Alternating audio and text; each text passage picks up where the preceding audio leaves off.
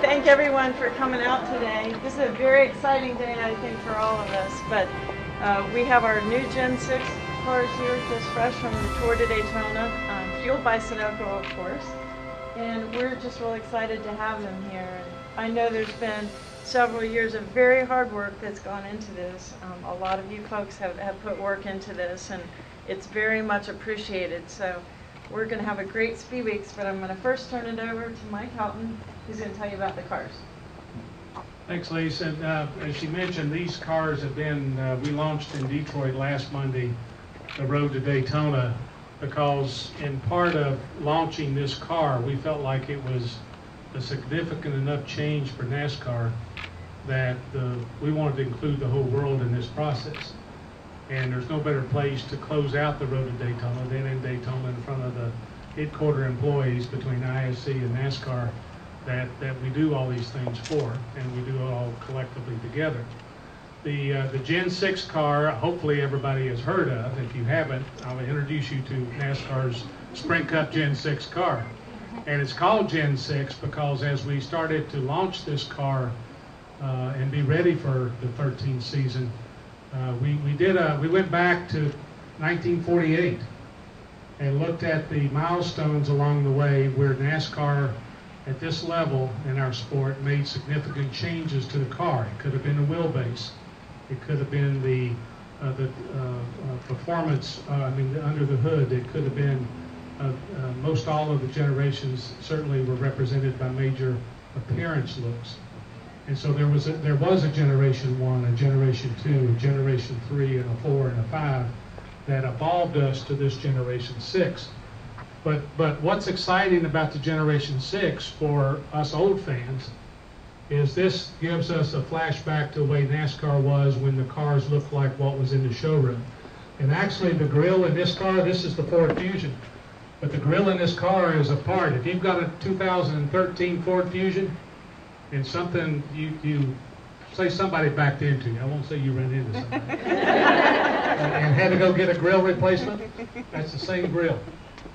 And back in the late 70s, I remember a race in Richmond where Kyle Petty wrecked his Grand Prix Pontiac and didn't have the parts to fix it. He went into the parking lot, found a rental Grand Prix Pontiac, took the front end off of it, put it on his race car and raced.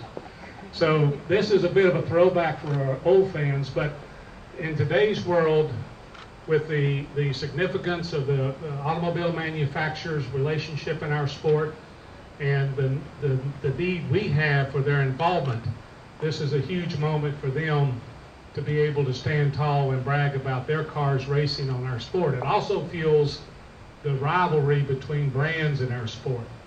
So there's a lot of folks that will cheer for a brand of a car, and now we give them a good reason to do that because they could be driving a car of the same make and brand and park next to this and they look very similar. So it was only fitting for us to bring the Gen 6 at the end of the road to Daytona, here to Daytona.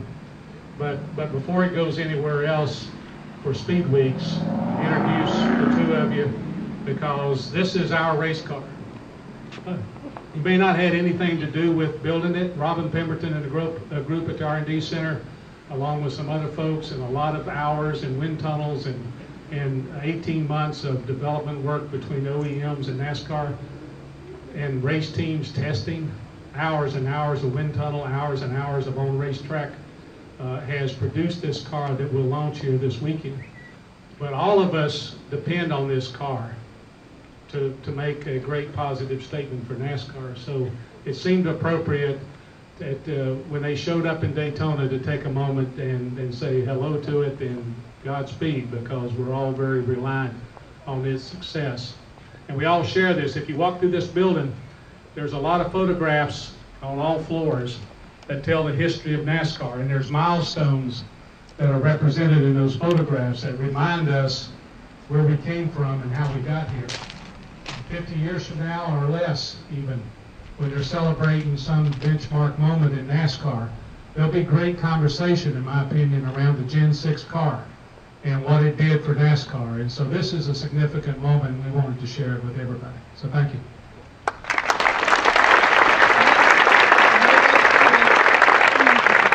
Now everybody go back to work.